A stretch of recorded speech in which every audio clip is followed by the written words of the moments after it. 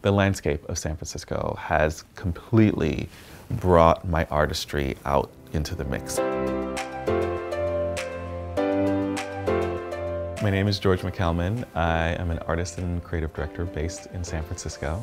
So I run a design studio called McCalman Co, and it is primarily focused on branding emerging companies, what I call culture clients.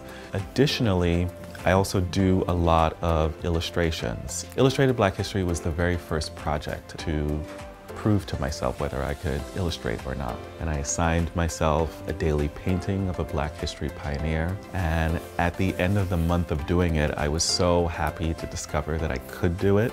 And several people told me that I should make a book out of it. Some pieces clicked into place and I got a book deal last year. So I've been, for the last 3 years, been a columnist for the San Francisco Chronicle for their culture desk section. And it is an illustrated column that profiles what the city is doing at night. From Jump Street, this city spoke to me.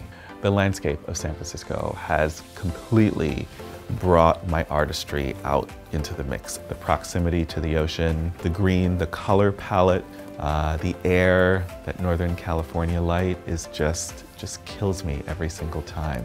And I'm a pretty prolific artist now, and I think it's because all of those things have been sitting under my skin for years.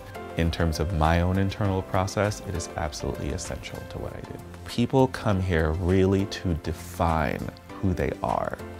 I've discovered who I was moving out to California, living in the Bay Area. Whoever you are, you will find other people that are like you.